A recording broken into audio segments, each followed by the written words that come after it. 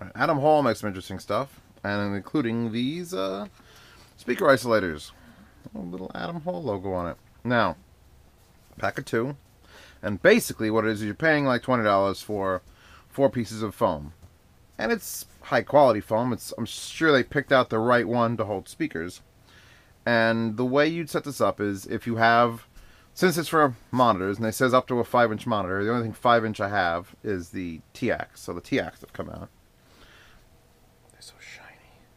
The TX have come out, and the default shape is a wedge down. So if you use just this, you'd probably be looking at something like, oh god, up here. When you're doing studio monitors, usually you have all your sliders and controls here, and your studio monitors have to be above you. So something like that would be arranged, and it would have a nice little down angle. And if you need to add the other piece of foam, you can increase that down angle, or you put it in backwards, and then your stands become, well, flat stands. And let me tell you the purpose of isolation stands. I went over it briefly on my Isolators video, but when the speaker shakes, it shakes the table, right? And if there was no speaker and it just magically disappeared and the table kept shaking, you'd hear the sound. And the problem with that is when the table generates sound and sends it at you, and the speaker generates sound and sends it at you, and they both generate sound and send it at you, they crash and they just discombobulate each other and cancel out, and it's no good. So you want to try to keep the vibrations from going from the speaker down into the surface below it. So this is a very cheap and inexpensive way to do that, is with some nice dense foam blocks. Now, if you're in a desk situation like here, obviously that isn't going to work because it's going to point at your table. So what you do is you turn it around, and now it's pointing up.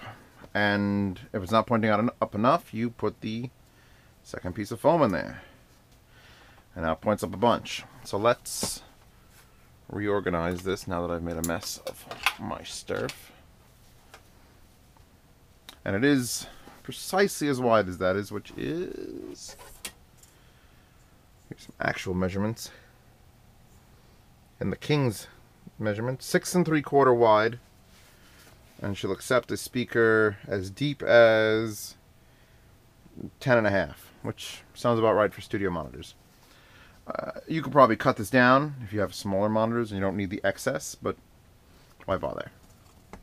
So, in this particular case, they're going to be used backwards. So that beautiful Adam Hall logo, which is just glued onto a piece of foam, isn't going to be seen. I guess you could peel it off and Elmer's glue it to the front here if you wanted.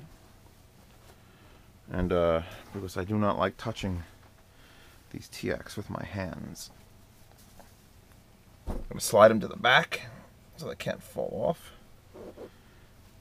There we go. So now, from a seated position, those are perfect. And you could usually makeshift these things out of, stuff lying around. Or build them. A lot of effort to build them. But these are going to work really well. And they do work really well. Shot me down with a love and it go bang bang.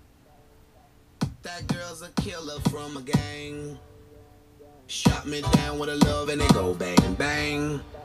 And oh, I love her so that's why I gotta let her know that By the way, I love these speakers still. Yeah. $20 gets you 2 sets with the additional extenders if you want to lean them more or less. And they work really well.